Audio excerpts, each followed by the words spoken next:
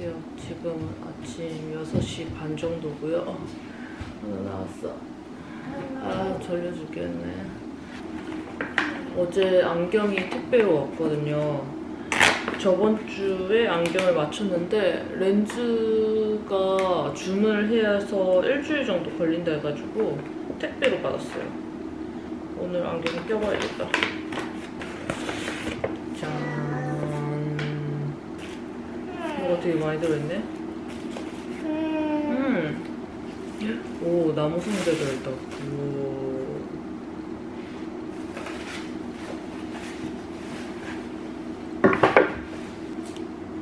짠. 전에 쓰던 안경이랑 비슷한 디자인이에요. 색깔만 좀 진한 색으로 사고. 잘 맞는지 껴볼까? 우와, 엄청 잘 보인다. 어때? 괜찮아? 아유, 안경, 아유, 이거 성거 미안해. 만지면 안 돼. 만지면 안 돼. 부러져. 저번에 안경도 다 부셨잖아. 미안해. 우유 먹고 싶은 사람? 먹고 싶어? 줄까, 그러면? 우유 먹고 이제 학교 갈까? 날라가다 줄. はよ行きたいって。い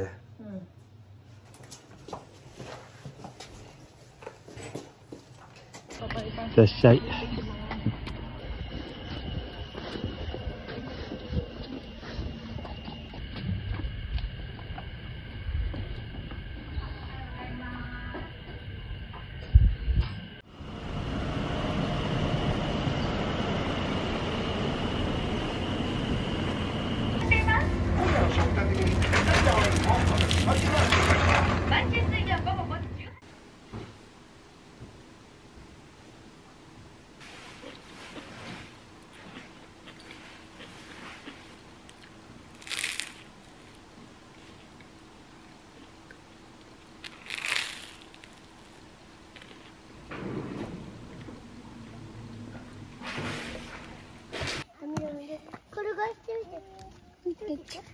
かわいい。か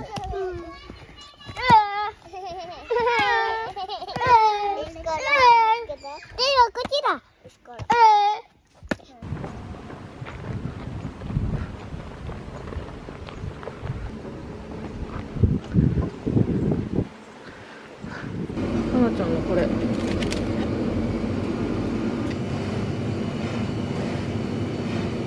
牛タンソーセージもある。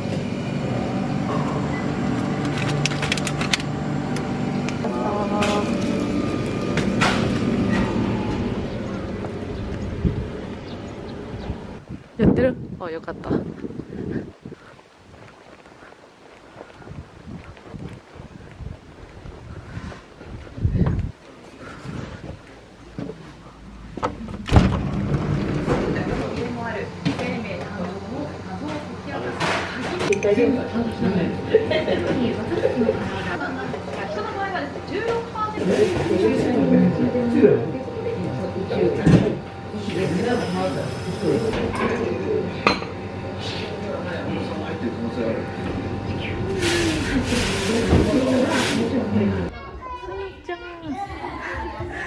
なちゃん、お疲れ、ありがとうございます。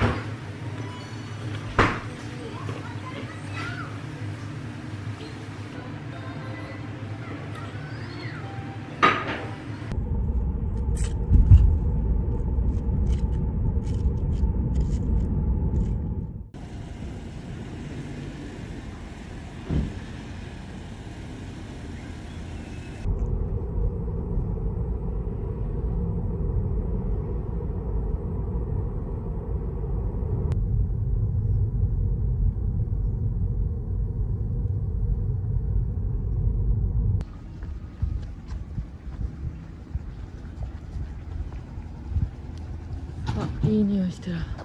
美味しい匂い。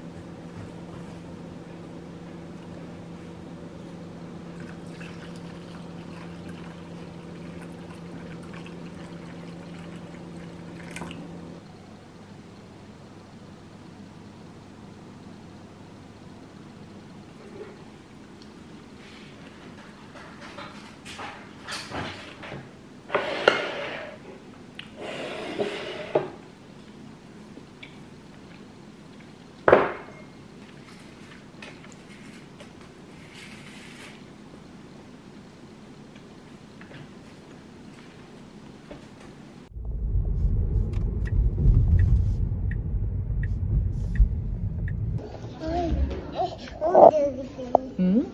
뭐라고? 자, 갑시다. 아빠 있고요. 아빠는 있고요. 아빠도 있고요. 자.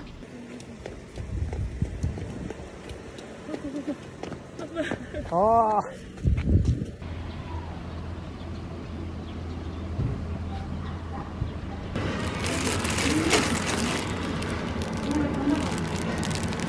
어이요.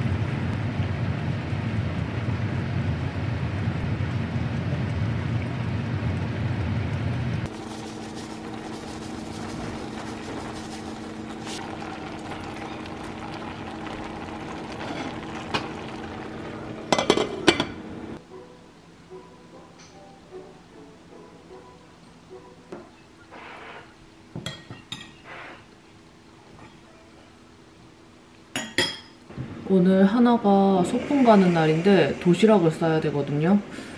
도시락이랑 뭐 필요한 거는 다 어린이집에서 빌려주셨는데 도시락을 처음 싸는 거라서 잘 할 수 있을지 모르겠어요. 일단 밥은 지금 하고 있고 반찬들도 어제 자기 전에 거의 다 만들어놔서 그냥 싸기만 하면 될 것 같긴 해요. 일단 밥하고 있는 동안 간식이랑 이런 거 만들어야겠어요.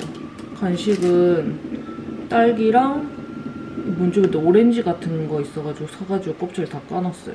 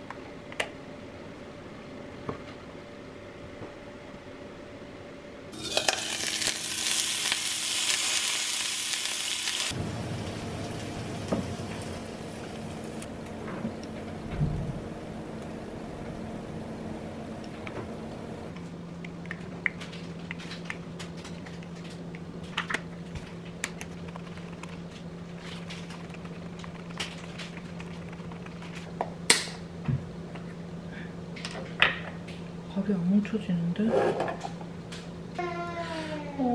주먹밥이 아니야. 이거는 큰일 났다.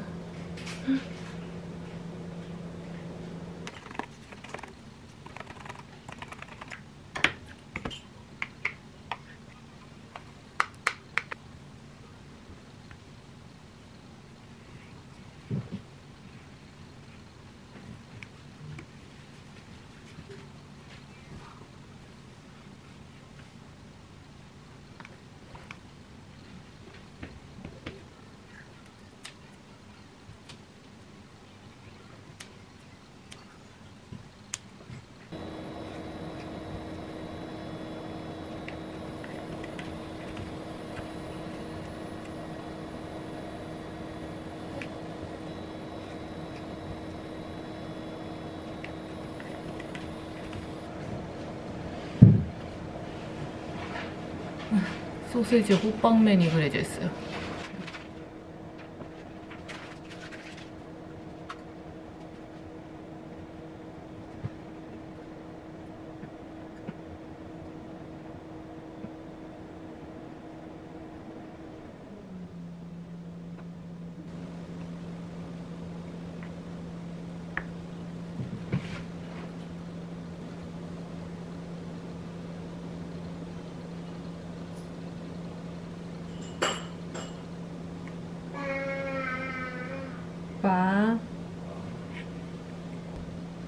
짠. 처음 만든 거 치고 나쁘지 않은 것 같은데요? 하나가 먹어줄진 모르겠지만.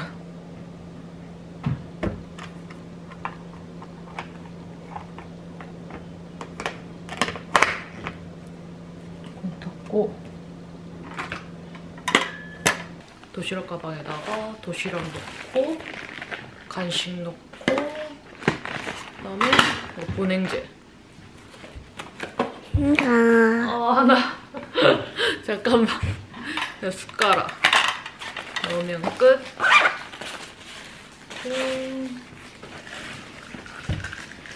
그다음에 이것도 어린이집에서 받았어요. 돗자리도 넣고. 물통은 필요한지 모르겠네. 일단 넣어서 가져가야겠다. 그다음에 항상 가져가는 어린이집 가방 여기 넣어가지고 이제 어린이집에 데려다 주러 갈 거예요. 끝.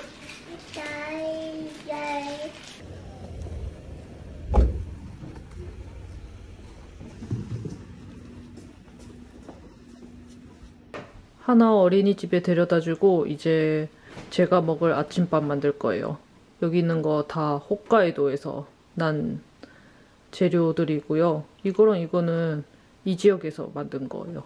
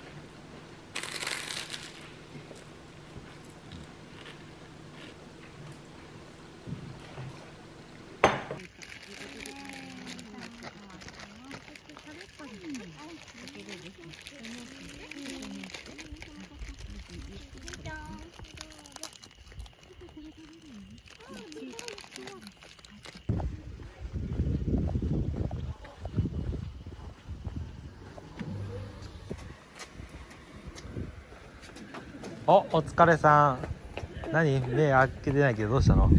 眩しい？さっき帰ったばっかりだって。あ、そうなんだ。